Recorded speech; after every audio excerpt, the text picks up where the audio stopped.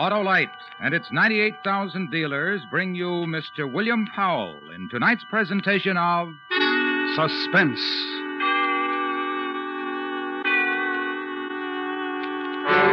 Tonight, Autolite presents a story based on fact. The dramatic report of a man's desperate race for freedom, with names and places changed in order to protect the lives of 3 people. The story is called The Man Who Cried Wolf. Our star, Mr. William Powell.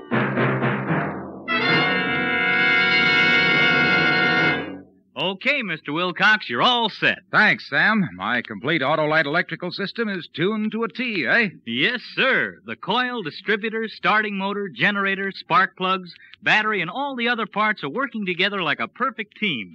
And that means smooth and economical performance. You know, that electrical system has a big job. It goes to work the instant you press the starter button and continues to function every second your car's in motion. In addition, it works for you every time you blow your horn, turn on your lights, radio, heater, and electric windshield wiper. Yep. And that's why it pays to keep the electrical system really running right. You bet. So, friends, have your car's electrical system periodically and expertly checked at your car dealer's or authorized Autolite service station. You can locate your nearest Autolite service station through the classified section of the phone book under Automobile Electrical Service, or by calling Western Union by number and asking for Operator 25. And remember, from bumper to tail light, you're always right with Autolite. William Powell is appearing by arrangement with Metro-Goldwyn-Mayer, producers of the Technicolor picture The Naked Spur, starring James Stewart, Janet Leigh, and Robert Ryan. And now, Autolite presents The Man Who Cried Wolf, starring Mr. William Powell, hoping once again to keep you in suspense.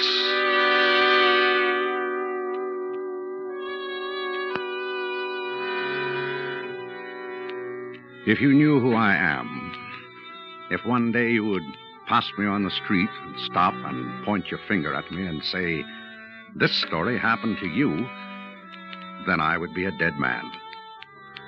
And therefore I cannot tell you too much about myself, neither what I look like nor where I am. A few things you may know, which will alter nothing. I am Russian. I was once a member of the Communist Party. And until recently, I was attached to the Russian embassy in Mexico City, a cipher clerk. 3 years of it, attached to the embassy in a strange new land. Here a thing needs emphasis. The people, the Mexican people, they worked, they sang, they laughed, they had families, cried, played, hoped, loved, like Russian people, but with a difference. They did these things when and how and where they wanted to, not by directives. The word is freedom. It took me 3 years to know its meaning. For this, I was almost murdered. To you, my name is Mirosleko. It started at 9 o'clock in the morning, when I was walking toward the cipher room in the embassy. Comrade Lecco, if you please, comrade. Can you spare me a moment? Of course. In here, please. My office. Sit down. Thank you. And how is your wife, Lilia? And the little one, his name... Ivan. Ivan. He must be, let me see, 3 months. 3 months. Amazing. I believe Ivan recognizes me, Comrade Zapatin. I have heard of other children his age who travel in airplanes. Bottles and equipment to make formula. These things are provided. I don't... Of course you do. Travel in airplanes. Ivan will do it. Therefore you, therefore your wife. I have been recalled? I have suggested it to the ambassador. The ambassador to Moscow. Approved. Moscow to the ambassador, etc. But why? Because I suggested it to the ambassador. I see. Of course you do. However, you should know this. I have written a letter which will precede you by diplomatic pouch. As your superior, my impressions of you. The gist of it you must know. No, I don't. You will be missed here in Mexico. I've told them that. Thank you. By many friends, Mexicans. Americans whom you have met through your Mexican friends. Then I am being recalled as a poor security risk? Exactly. Now, your key to the cipher room. Comrade... The key. Oh, yes. I have it here. To detach it will... Zaputin speaking. Yes, comrade. Oh, yes, one moment. Comrade Lecco, if you please wait for me in the corridor. Of course. Yes, comrade. Yes, Ambassador. I have told him.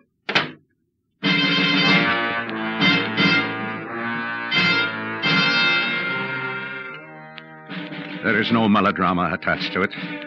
Merely a simple truth. To be sent back to Moscow is a bad security risk. Prison, work camp in Siberia, death. Therefore, do a thing. Pursue a plan. Ensure my living. Do not wait for Zaputin. Back to the cipher room. Use the key. Steal certain papers, documents, for the occasion of remaining alive. You had this one, and this. Secret documents to buy my own security. Papers dog-eared for the purpose. Stay alive. And these. This. Comrade Lecco. And put them into my coat pocket. Inside. Comrade. A moment, comrade. Open. I told you to wait. But I had duties here in the cipher room. You comrade. are relieved of them. I told you this. No. Merely that I'm returning to Moscow. Tomorrow. Yes, The key, comrade. of course. Here. You will go immediately to your house. You will inform your wife. You will pack. You will get your child ready. And you will be delivered to Moscow. Under escort, comrade. Now, good day.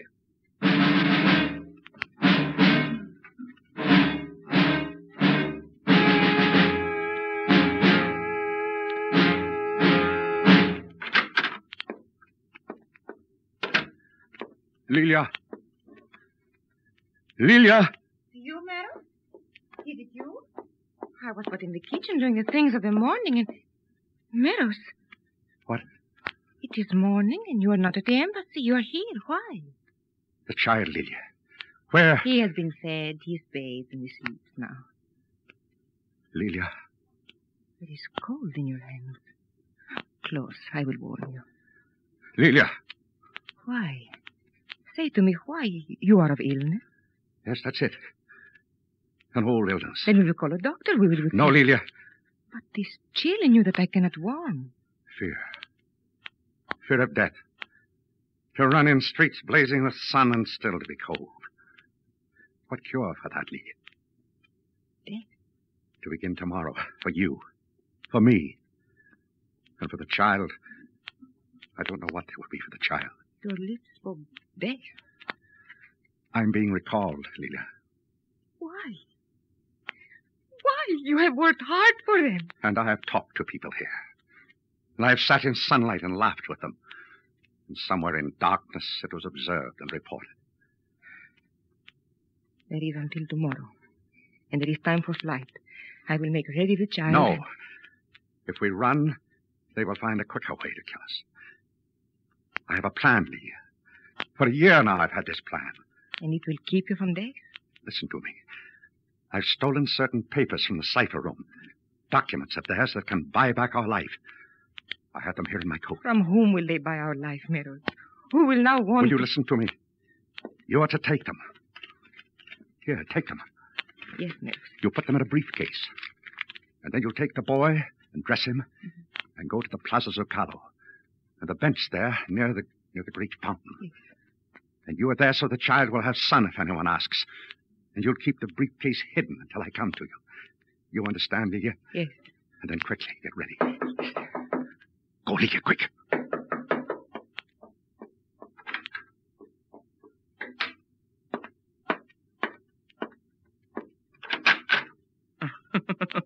Oh, Senor Cardoza.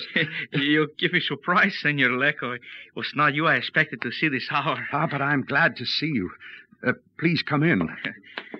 The day has of beauty, and in the streets there is fiesta. And I thought to me, the Senora Lecco would care for fiesta, she and the pequeño. Ay, the Senora and the pequeño. Muy buenos días to you both. Senor Cardoza. You'd You'd better take the child and go, Lilia. There's not much time. Yes, Meros. But, senor, I've come for you and the little one to the fiesta. Lilia. I'm sorry, Senor Cardosa. Perhaps another time. Come to us soon, Meros. Another time, senor, when I will not disturb. I, too, will go. No, wait. Yes? 3 years we've known each other now. Neighbors. You've done kindnesses for us.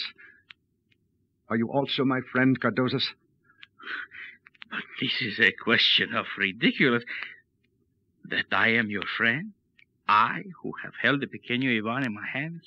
Who have babysit for him? Who have... Listen to me. Just listen. I've come across certain documents. They prove a conspiracy exists between members of your government and mine. These papers can buy back my life. I have only until tomorrow to sell.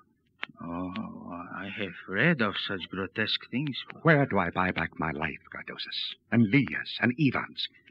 You were a lawyer and a Mexican. Where do I trade? It is to ponder. A moment. Now, if I were not a poor lawyer, if I were an editor, perhaps, of a great newspaper, and there was a week's headlines to be had for so little price. Oh, pardon, how frightful I am. I did not mean that. Editor. Newspaper. Yes, of course. Oh, mil gracias, Cardosas. 10,000 thanks for our lives.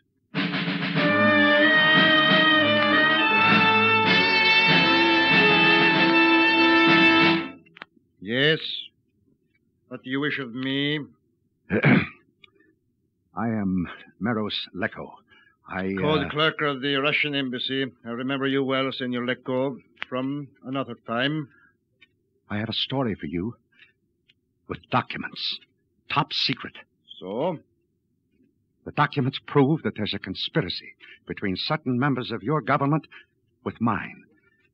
I've stolen them from my embassy. They're yours, if you want. And the price, senor? I told you. My life, my wife's, my 3-month-old child, our lives. Very cheap, senor. Bargain rates. You had the courage to steal secret papers of the Soviet. You, a Russian citizen, and this is what you want? Not money?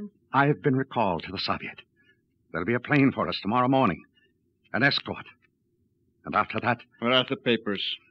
My wife has them. She's waiting for me on a bench in the Plaza Zucaro. The boy's with her. I'll go to her. Tell her that you'll take them. Oh, you... you people. Intrigue, drama, the promises of violence and of revelations, and the easy words on your mouths. Life, death. It's like the last time you came to see me, huh, Senor Leko? What? Not a year ago, Senor Leko, you were here. And you then had another thing to sell. Listen to me. The thing of Dr. Diego. Remember? Professor of electronics in the University of Mexico. He, too, was in conspiracy, you told me then. And it was false. A savage lie. You and your government wished only to relieve us of his brains. To get him out of your evil way. To destroy him and slowly us. It was a lie, I admit it. I had orders to do that. But this... But this... This is of a fable, senor, of the boy who cried wolf once too often. And now it is a man who has cried wolf. Please, you have to believe. Not I, senor. I have more wisdom of you now. Run in the streets. Cry wolf to the masks of fiesta. Perhaps one of them will believe, but not I. Go. Cry wolf. They'll kill me. Lilia. The boy. Adios, senor.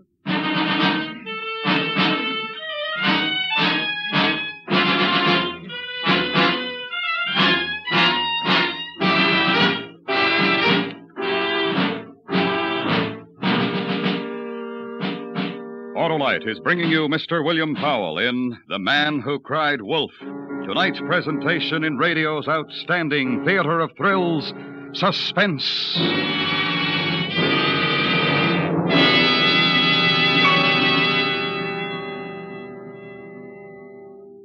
Say, Sam, did you know that 41 years ago, Autolite designed the first 2-unit, 6-volt automotive electrical system used as original equipment? Sure. And Autolite electrical systems have been used as original equipment on leading makes of our finest cars, tracks, tractors, and boats ever since. Eh, Mr. Wilcox? They sure have, Sam, and all the units which make up the world-famous Autolite electrical system, including the coil, distributor, generator, starting motor, spark plugs, voltage regulator, and battery, are related by Autolite engineering design and manufacturing skill to give the finest performance money can buy.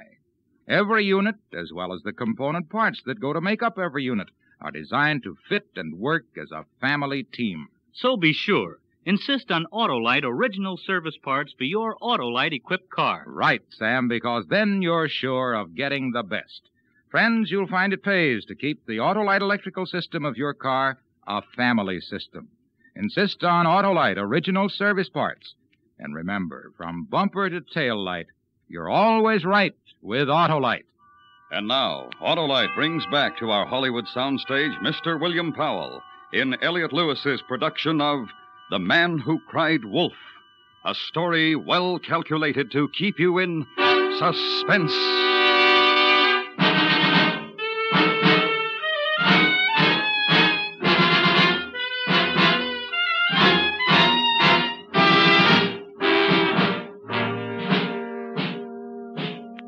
These are the things which happen to a man who might be killed. Walk a street. Glance backward. Stop. That man in back of you, why did he stop too? So turn a corner, and there's a place, a building, a place you've been looking for. The Department of Justice. And go into it.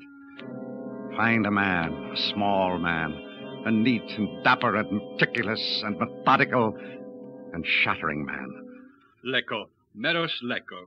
The name I know. I am sure of it. Pardon me. Please, senor. See? I have documents. Forgive me. You have a story, but no documents. You say your wife has documents, but you do not. Pardon me. Lecco. Lecco, huh? Meros Lecco. I see. Meros Lecco. The Department of Justice has a dossier on you. I was sure of it.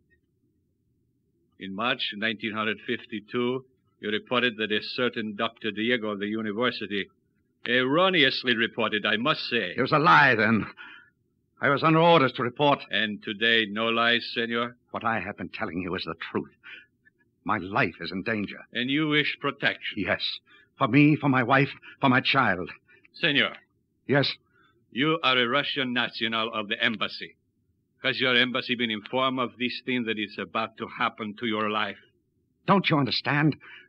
Those are the people who want to kill me. I understand only that once you endeavor to involve my government in an unpleasantness with your lies. However, the Russian embassy, please.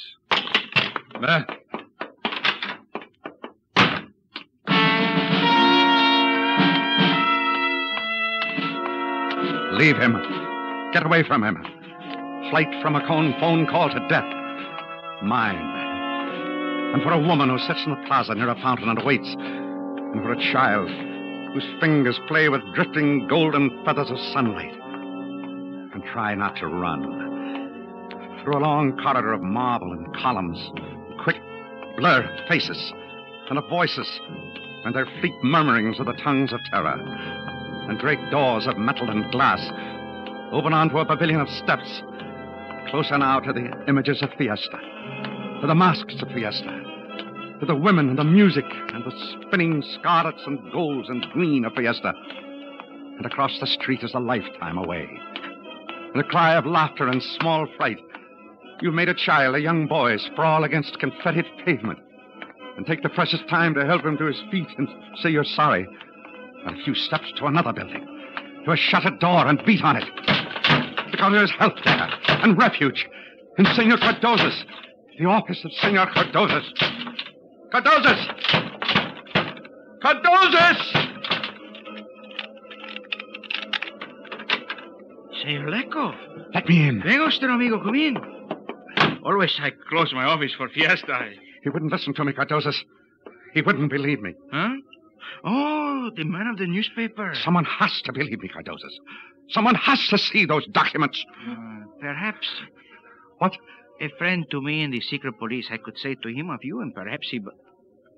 Maybe... You have no wish of secret police, Senor Lecco. Get to him. Tell him. I have but to phone to him. He's a friend from student days. He will meet us.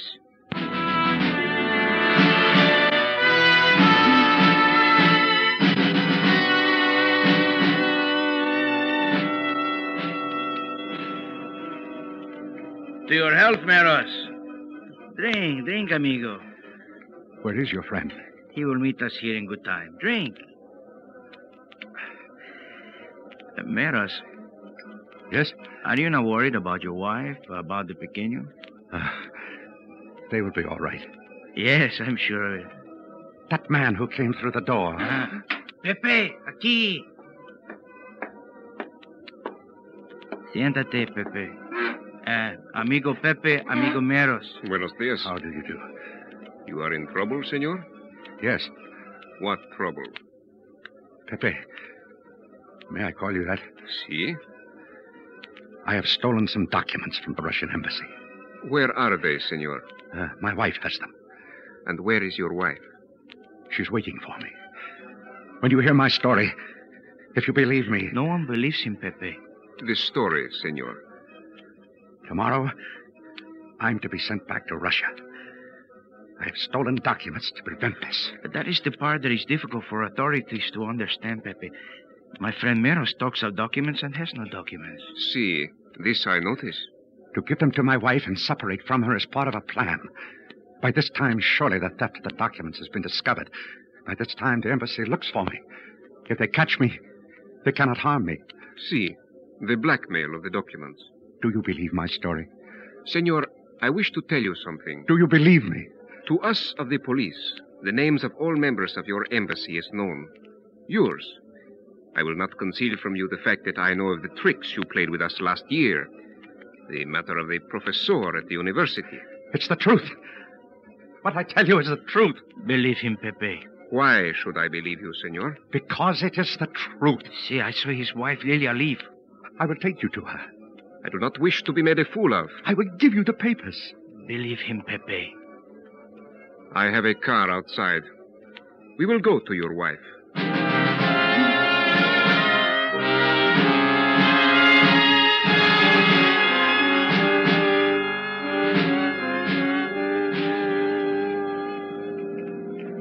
Turn here. My wife waits for me at the Plaza Zugallo. And she will wait? With my son. Yes, pequeño Pepe, 3 months. Senor? Yes. Your wife is Russian also? Yes. And a member of the party? Yes. How can you be sure she did not return to the embassy, deliver back the papers, and when you arrive at the plaza, a trap? Oh. Funny? Very. The plaza, senor. Where is your wife? Oh, slowly. Ah, yes. Yes, there she is. By the fountain where I told her to be, with the child. See.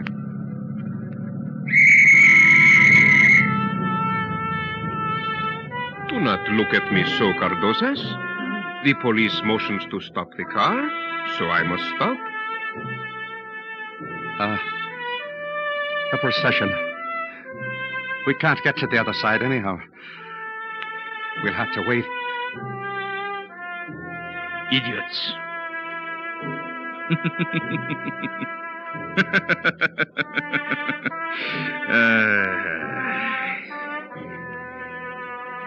A parade. Such a solemn parade. How ridiculous. And they bow their heads. You're communists. Both of you. Spies! Trick me! Hey, you won't get away! I'll show you! Hold him! These people! People! Listen to me! You are fools! Listen! You are being exploited by your ignorance! Meros, they'll kill all of us! Meros! Exploited! Lied to! Look to us! We will give you the world!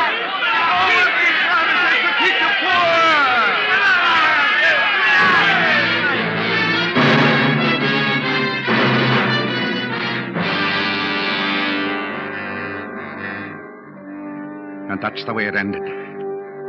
The crowd ended it. The crowd I enraged with lies. The old lies. Communist lies. The lies I had once lived. They enveloped us. They turned over the car. And the last thing I saw, Gadozas and Pepe, communists who tricked me. The terror on their faces. The last thing I saw.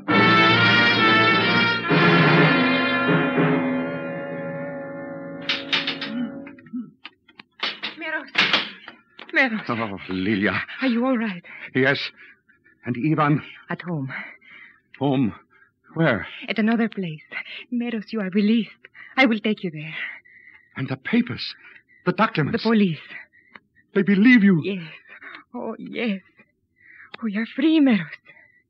Not to return to Russia. A new homeland. That is freedom. And no fear. Freedom.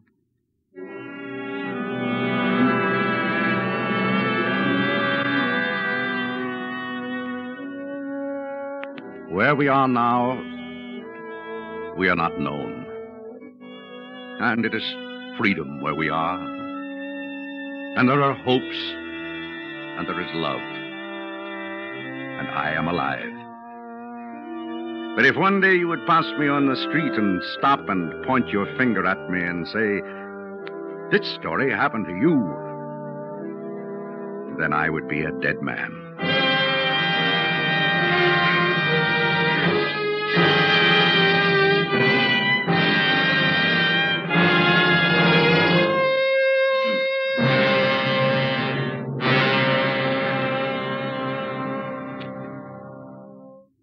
Suspense, presented by Autolite. Tonight's star, Mr. William Powell.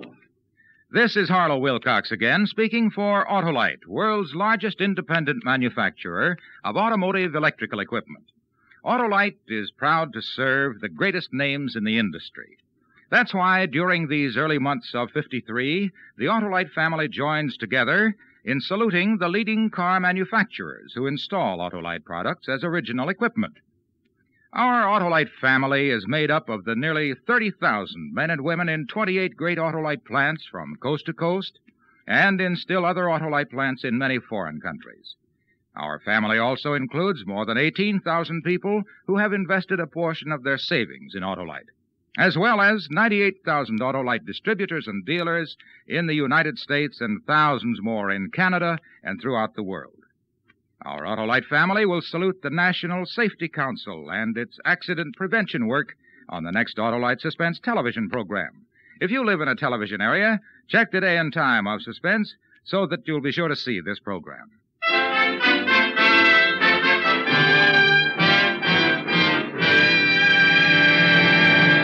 Next week, a true story. The tragic history of the most famous of all early California bandits. The story is called The Love and Death of Joaquin Murrieta. Our star, Mr. Victor Mature. That's next week on Suspense. Suspense is produced and directed by Elliot Lewis, with music composed by Lucian Morowick and conducted by Lud Gluskin. The Man Who Cried Wolf was written for Suspense by Morton Fine and David Friedkin, from research gathered by Larry Thorpe. In tonight's story, Lillian Bayef was heard as Lilia. Featured in the cast were Joseph Kearns, Jack Crucian, Steve Roberts, Byron Kane, and John Daner. And remember, next week, Mr. Victor Mature as Joaquin Murrieta. This is the CBS Radio Network.